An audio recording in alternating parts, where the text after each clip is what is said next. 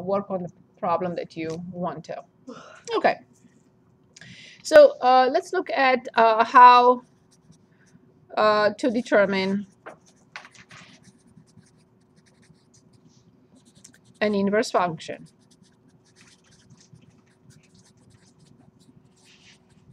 How to determine an inverse function. Before we do that, however, let's ask ourselves this question. Do all functions, do they all have inverse function or functions? The answer is no. Not all functions have inverse functions. A function has to have a certain property, and we'll discuss the property first, and then we'll determine the inverse. So the answer is no. Not all functions have inverse functions. The answer is yes if I say all functions have inverses. But not all functions have inverses that are functions as well. Can I find an inverse for everything? Yes. But only specific functions have inverses that are functions themselves. Okay. So when we started chapter 2, I think I refreshed your memory with 3 sets of bubbles. The first one was something like this. The second one was something like this. And of course, some numbers in each set. And the third one was something like this. So let's analyze the first one. Is the first one representative of a function? Yes, because each x corresponds to only one y. Now imagine that we landed here, we are on the moon, let's say, and we want to go back. So if I want to go back, can I create a function going back for each x, 1y, for each x, 1y, for each x, 1y. So going backwards, can I create a function? Mm-hmm. Yes, I can, only because this function is 1 to 1. It has this property that to each y, it corresponds only one x. Not only to each x, it corresponds only one y, but also to each y, it corresponds back only one x. We call this 1 to 1, and normally we write it 1 hyphen 1. That's why this function has an inverse. What is the word I'm looking for? Exactly. Because it is 1 to 1, it will have an inverse that is a function. Okay. Let's look at the second one. Is this a function? To each x, only one y. To each x, only one y. To each x, only one y. True? It is a function. Now we landed here. We want to go back. Can I create a function going this way? No, because this x corresponds to 2 different y values. Notice that I already stated this is a set of x values now for the inverse one, right? So this is a set of x values for the function, and this is a set of x values for the inverse, because I'm going this way. Is this going backwards? Is this a function? No. Therefore, this is a function, but not 1 to 1. Therefore, it will or it will not have an inverse function. It will not have an inverse function. For the third one, we shouldn't even discuss, because the third one is not a function. How can it have an inverse that is a function, but we're not interested even if it does? So now, let's look at a few graphs. And I would like you to identify, because we already know these 3. We may not know all of them yet, all functions that we are going to look at in this class, because we have plenty more to look at in chapters 3 and 4. So this is one graph. This is another graph. And this is another graph. So let's please identify the first function. They're all functions. Can anyone identify the first one? Say it again. Of course, but what type of function is it? No, no, no. This one, the graph. Exactly. Thank you. That's all I needed first. It is one-to-one. Here's why. By the vertical line test is a function, but by the horizontal line test, it says for each y value, I have only one x. So for this y value, I get only one x. For this y value, I get only one x. Therefore, the linear function we can conclude is or is not one-to-one. It is one-to-one. Friendly function, nice function. Defined everywhere, also one-to-one. It has an inverse function, friendly. Okay, second one. What type of function is the second one? It's not one-to-one. What type is it? Quadratic. Very good. By the horizontal line test, look what happens. For any, I shouldn't say for any, for many horizontal lines, I will be reading how many x values. So it's this situation. Yes, for two different x values, I have only one y value, not one-to-one. So not one-to-one. From a function that is not one-to-one, can I make a function that is one-to-one? Yes. Hold your breath for a second. Here it is. I diminished its domain. I decided the domain of this function is only from 0 to infinity. Did I create a quadratic function that happens to be one-to-one only between 0 and infinity? Yes, because by the horizontal line test, I created a function. I took a piece of a quadratic function, and I said, now this is one-to-one. Okay, very good. But in general, what we conclude about the quadratic function is or is not one-to-one. It's not one-to-one. Okay, last function that I have in the third coordinate system is, and we know this graph very well,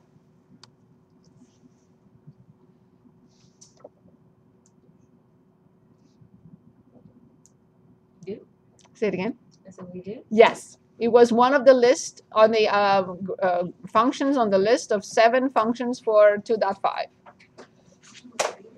Which one? Indeed, the square root of x. We can never forget this one. Okay, is the square root one-to-one or not? Yeah. Yes, right? By the horizontal line test, let's take a look. By the horizontal line test, I can cross this graph with as many lines as I want, and I will read for each line how many different x values. One x value for each y. One y. Correct? Therefore, it is one-to-one.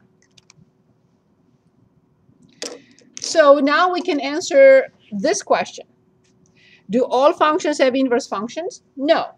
Which functions? Let's continue with a note. Which functions have inverse functions then? Note, only one-to-one functions have, thank you.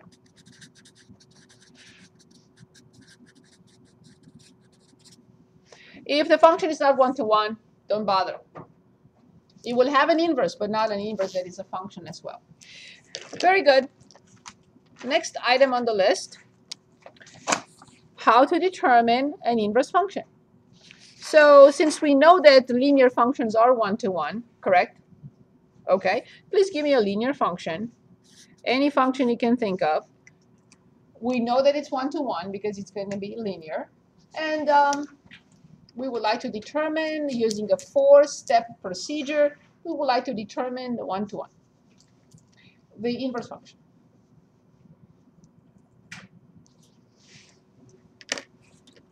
Okay, so I'm begging for a linear function. Okay, so let's spice it up. Let's say negative 3x plus 2.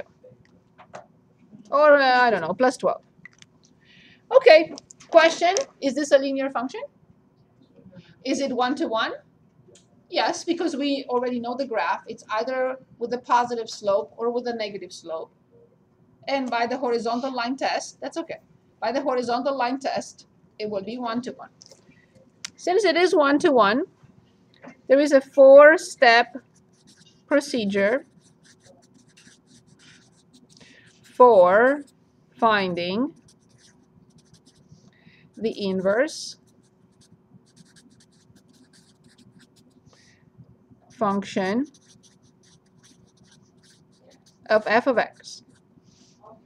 The notation is, I know it's tempting to say, oh, it's f raised to -1 of x. No, this is what it is. I have to give you that. But how we read it is f inverse of x. So the notation for a function g of x, for the inverse of g of x, will be g inverse of x. So if it's a function t of x, its inverse will be t inverse of x. We'll have the same letter. Do not assume that this is 1 over f, because it's not the case. This is not 1 over f. This is just a notation. So there is a 4-step procedure for finding the inverse. So here's the first step. Replace f of x, replace y with f of x. Can I do that? Can I replace, I was right the first time. Replace f of x with y. That's what I meant. Sorry about that. Can I replace f of x by y? Yep. Yes. Why? Who allows me to do that? Simply because they are the same. Because they are the same. F of x and y are identical. So that's not a big deal. I replaced f of x with y. Very good. So this is y equals -3x plus 2. In step 2, swap or interchange. Thank you, thank you. Interchange x and y. Now here's a question. Can I do that? So replacing f of x by y, it's legitimate, allowed, because they are the same. But now the question is, I'm swapping these two. When I see y, I write x, and when I see x, I write y.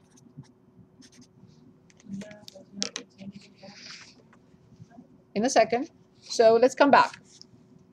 So the function is defined on the first bubble, which is the domain, and the range is the second bubble. Where will the inverse function be defined at? Right, going back. That's why all these y values from function f, they become what for function f inverse? Exactly. That's the reason why I'm allowed to swap.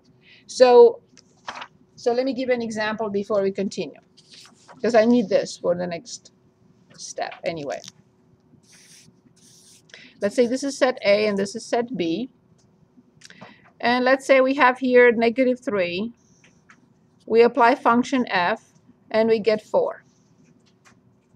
When I apply function f inverse to 4, what do I have to get?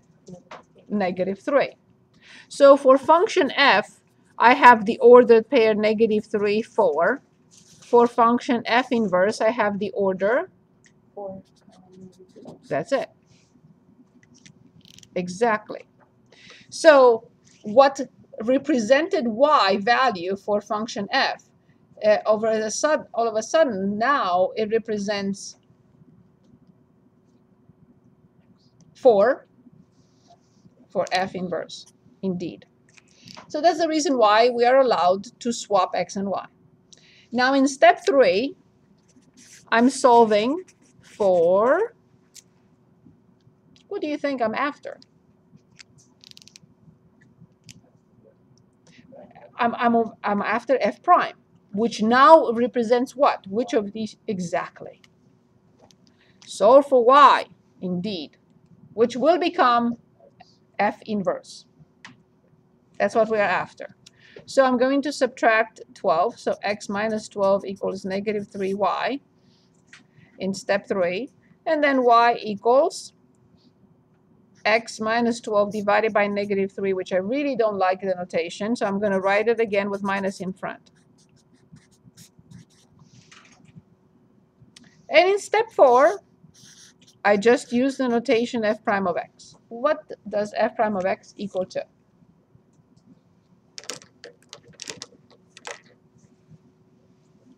F prime of x equals?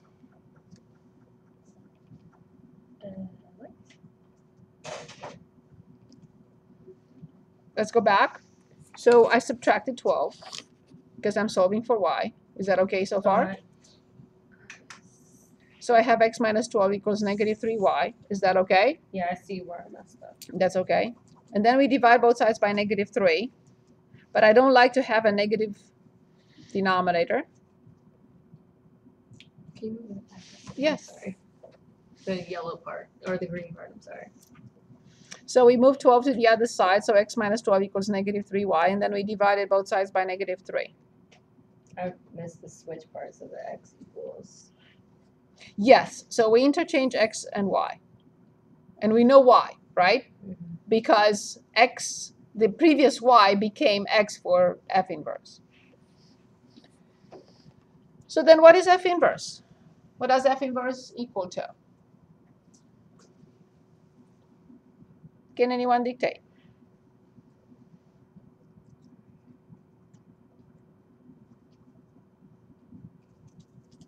It's what we just solved for. It's this expression, right? This is what we solved for.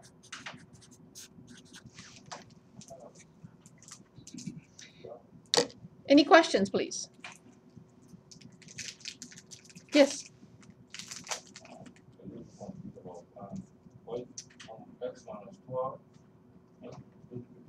Yes. Yes. Yes. I'm solving for y, dividing both sides by negative 3. The numerator is positive, the denominator is negative, so the fraction is negative. Yes, you have to move 12 to the other side, it becomes negative. That's what happens when you move a term from one side to the other. Is that okay? And then you divide by negative 3, which is here in the denominator. Please. Could you leave the negative on the bottom of 3 and still be correct answer, or do you have to put it in front of the... It's a very good question. This is correct, but we don't leave negative, yes. So if it's positive or negative, it's negative. Yes. Joseph, is this okay? Okay, so this is f inverse. Now, I'm going to ask you a question. If I want to find the function composition f inverse, and the function composition the other way, f inverse type f, what do you think this will equal to? Of course, why? They are what?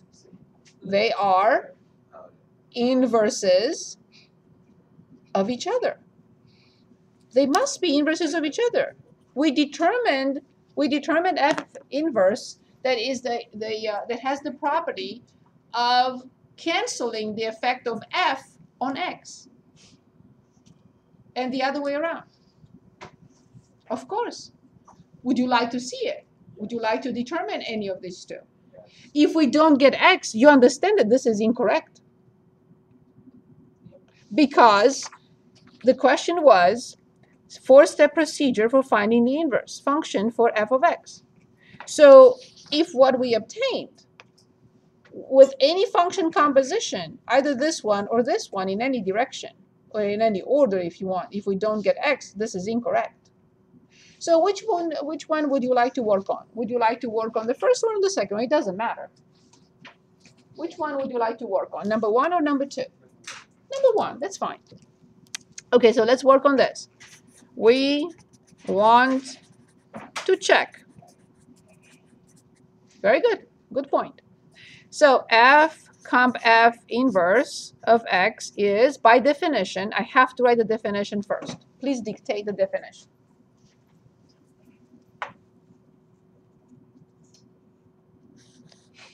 F of inverse of x. Awesome. That's what it is. F comp f inverse is f of f inverse of x. Perfect. Now I need to replace this. I'm just making a point. You don't have to cross it out like that. What am I replacing it by?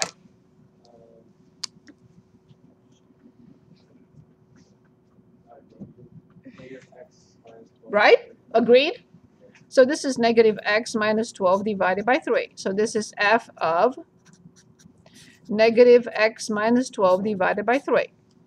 Now I have to go back to f and see what f is telling us to do.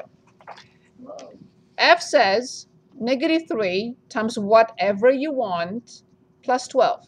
This is what we have to calculate. So negative 3. So negative 3 times whatever you want and plus 12. And I lost track of my numbers here. Right? So negative 3 times whatever plus 12. Good. So now I will have to simplify. So I have a negative 3 in front and a negative. So obviously it's clear that these two will change into positive. I have a 3 outside at the top, and I have a 3 outside inside in the denominator. So I will be able to simplify this with this. And the minus is gone. What is left in parentheses? And I have plus 12 outside. What should the answer be? Is it? So therefore, what we determined that x as x minus 12 with the minus in front over 3 is indeed the inverse function of negative 3x plus 12. Is it clear? Okay. The next step here is graph them on the same coordinate system.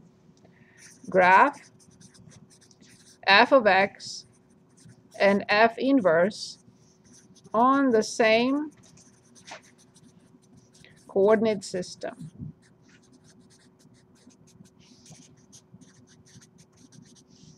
Okay. So f of x equals negative 3x plus 12, and f inverse negative x minus 12 divided by 3. I forgot to ask. You picked number 1, but what do you think number 2 will be, like f inverse comp f of x? So we determined this, and it was x. What do you think this would be for sure? Of course. Absolutely. Both of them have to equal x. So if you would like, later on today, when you get the chance, check. Okay? You should get x. Why? Because these two functions are inverses of each other. What does that mean? One is canceling the effect of the other. Okay? It's like imagining, again, my silly example, I give you $10, so it's addition by 10, and I take it back, subtraction by 10. Okay. Good. So let's start by graphing f of x. Remember the easiest and the most important points are what when we graph a line? Wonderful. Awesome. You make me so proud. Thank you indeed. So then when x is 0, I covered it. How much is y? Very good. And the ordered pair is? X is always first. That's okay. And then 12. Good. So now y is 0. I cover it. But remember, you either move negative 3x to the other side, or you say that you move 12 to the other side. When you move negative 3x, it becomes positive. So 3x equals 12. 3x equals 12. So x equals 4. What is the other ordered pair that we will have to plot? Yes, as the x-intercept. Y-intercept, x-intercept. Ready?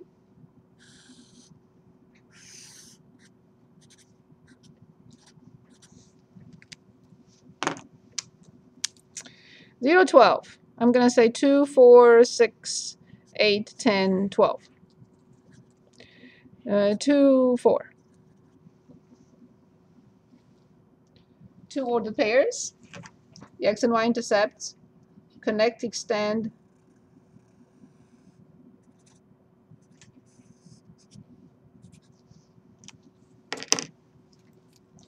I'm going to write somewhere next to this line, I'm going to write the equation or the expression or the function. So f of x equals negative 3x plus 12. Okay. Now I should repeat the process for f inverse. I refuse to. I would like you, without any calculations, to give me 2 ordered pairs that I will have to plot, connect, and extend, and get the graph of f inverse. 12, 0, 0, 4. Is that clear? Is that clear? How do I know?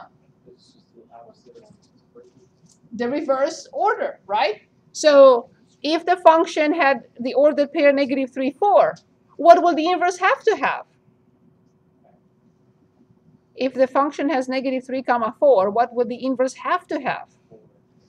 That's it. So I have the points. I already calculated them for f. So one more time, can anyone give me?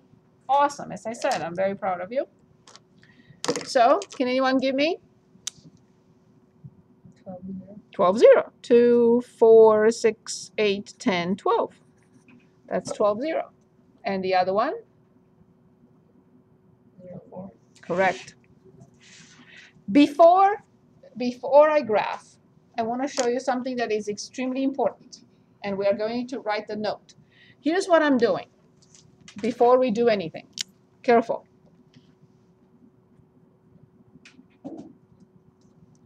We have discussed this graph before. Can anyone remind us what is this graph? Or no one can see. I'm sorry. Let me use a different color.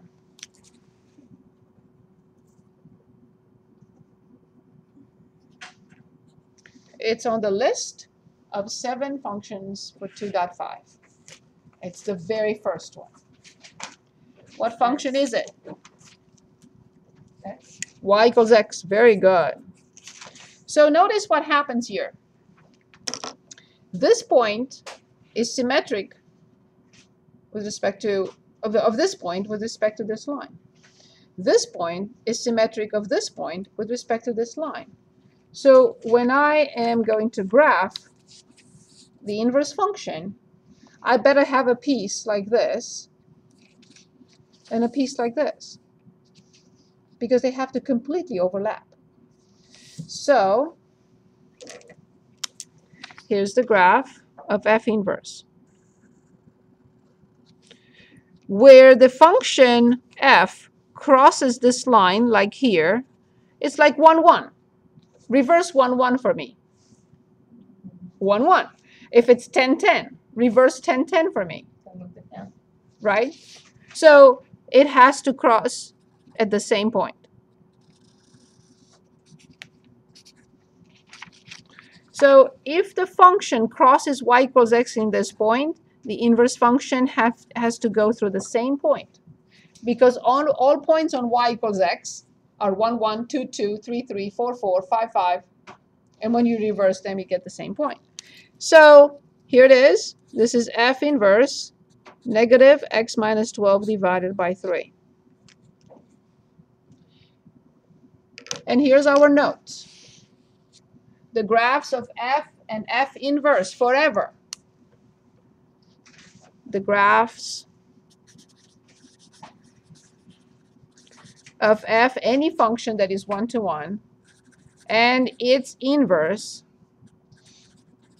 f inverse, must be or are what? Symmetric, WRT, with respect to the line. What line?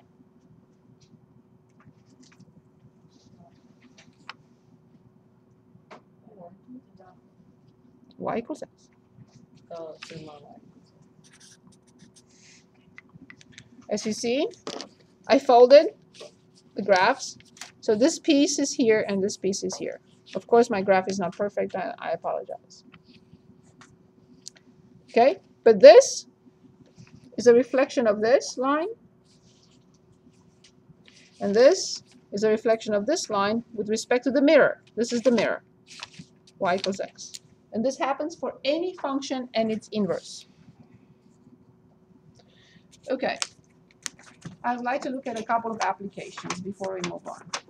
Yes, any questions, please? Any questions? Yes. Yes? The second function we said was the point for 12, 0, and 0, 4, correct? So the function has 0, 12, and 4, 0. Correct. So 0, 4, and 12, 0. Yes? No? Yes, for the inverse, you mean? Yes.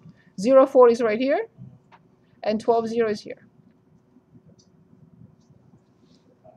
So this point is a mirror image of this point, and this point is a mirror image of this point.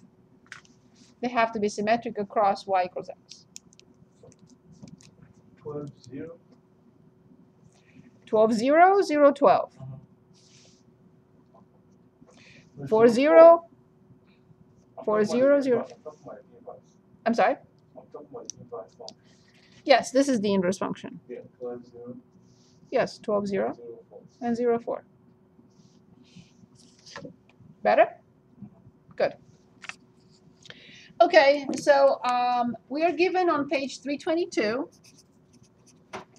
two little charts. And I'm going to copy negative 1, 1, 0, 4, 1, 5, and 2, negative 1. And on the other one, negative 1, 0, 1, 1, 4, 2, 10, negative 1. We're asked to find in 57, using the tables, we're asked to find F inverse of G of 10.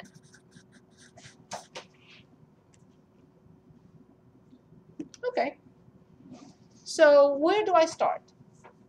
Where's the starting point? I'm sorry? There is only one question here. This is the information given. And the question is, find the F inverse of G of 10. Where is my starting point? Obviously, G of 10. I have to start with the inside. The inside is the first point, right? The first step. How do I find G of 10? Yes, how much is it? G of 10 is negative 1. Awesome. So now I'm asked to find F inverse of? Good. So remember,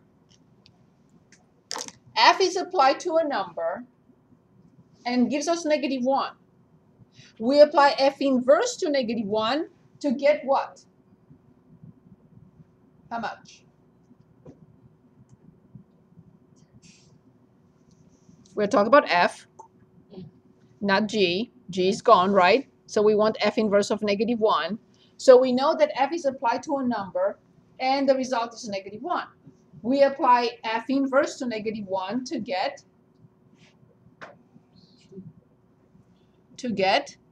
2, indeed. Very good. So F inverse is applied to negative 1, and the result must be 2. Does it make sense? Okay, very good. Good job. The next type of exercise. Yes, any questions? You want me to go back? Is it clear? So you pretty much down. We're talking about this? Yeah, that one. So you pretty much substituted the G of 10 with negative 1. Yes, because when x is 10, G of 10 is negative 1. Yes. But then I'm not asked to find f of negative 1. I'm asked to find f inverse of negative 1. Okay. And from this table, I know this. Negative 1 goes to 1, 0 goes to 4, 1 goes to 5, and 2 goes to -1. So when I apply F inverse to any of these, the answer must be exactly where they came from, otherwise it's not the inverse function. So when I apply F inverse to 1, I get this, to 4 I get this, to 5 I get this, but when I apply to -1, which is what I need, I get the answer too. Better? Yeah. Everyone?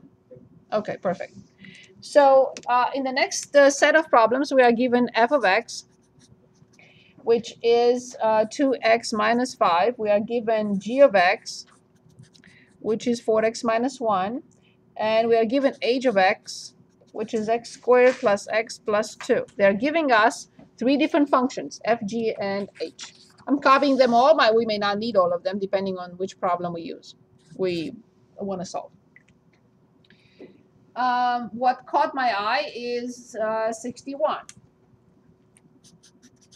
In 61, we're asked to find f inverse of 1.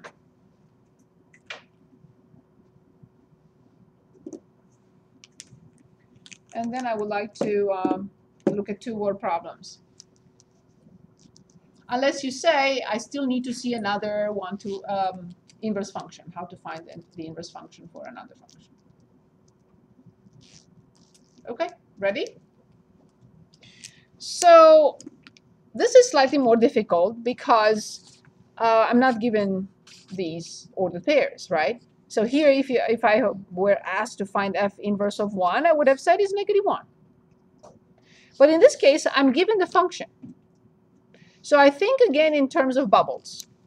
So this is function f, and backwards is f inverse. So I'm asked to find what value I apply f to get 1.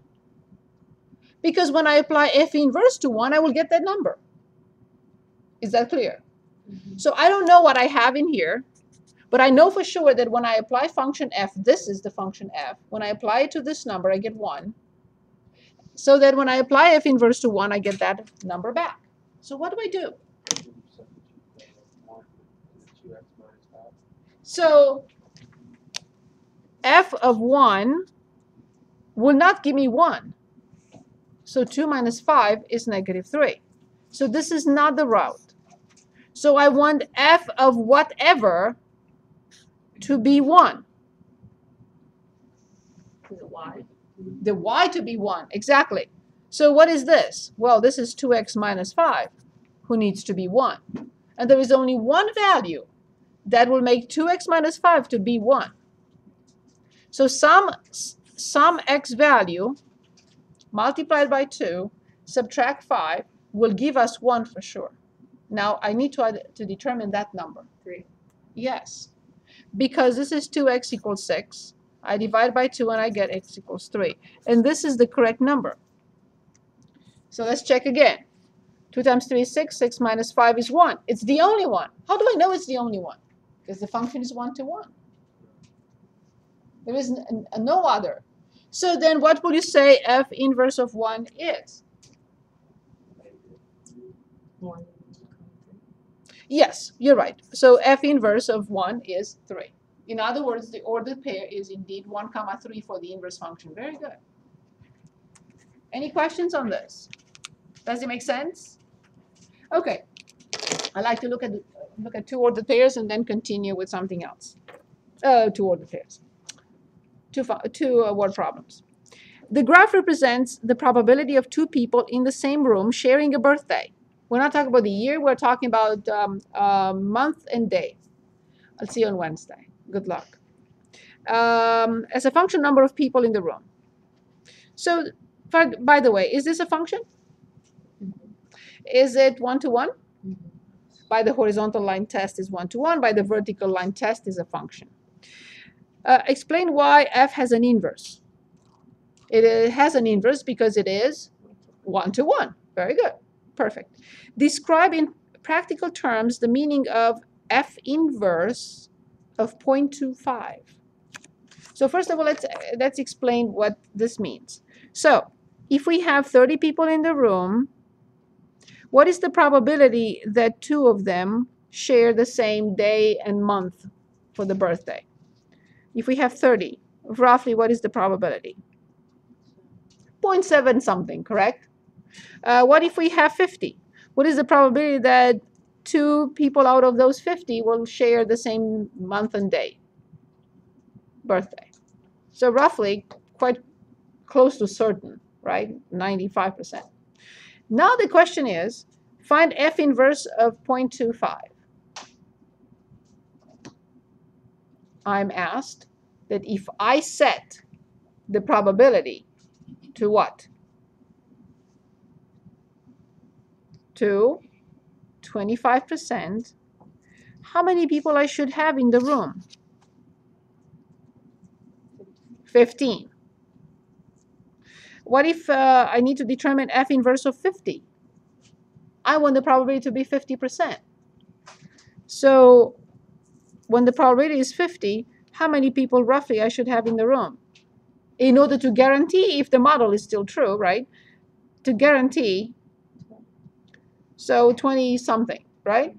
So finally, can anyone explain F inverse of 0.7? When the probability of having 2 people in the same room is set to 70%, we really should have in the room 30 people. So this is an application of F inverse. We want to make sure, so the function was determined, we graphed it. So now we want to figure it out, okay, if we set the probability at 50, how many people we should have in the room? If we set the probability to 70, how many people we should have in the room? So this is the inverse function. Okay, 68.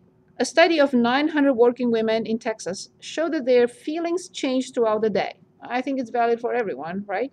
As the graph indicates, the women felt better as time passed, okay?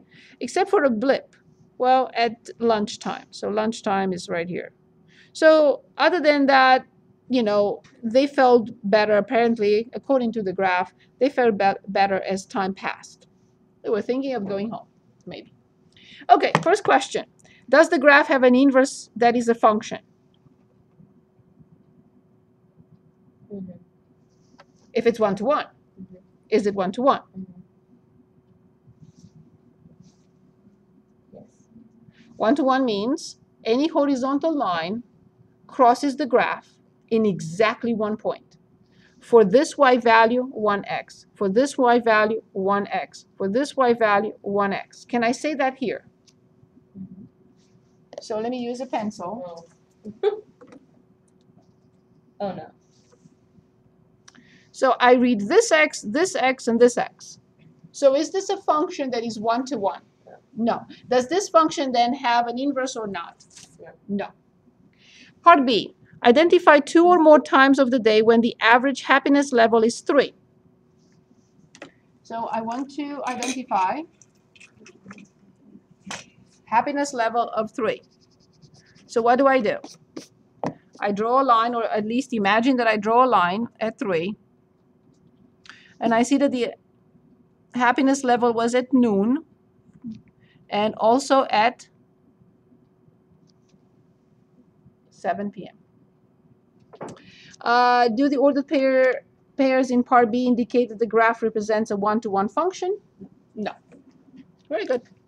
So this was an example of an inverse function or not, and a 1-to-1 function or not, and how we read from the graph. Last section of this chapter is 2.8. It deals with 2 things that are complete review, but I will go through them completely. And it deals with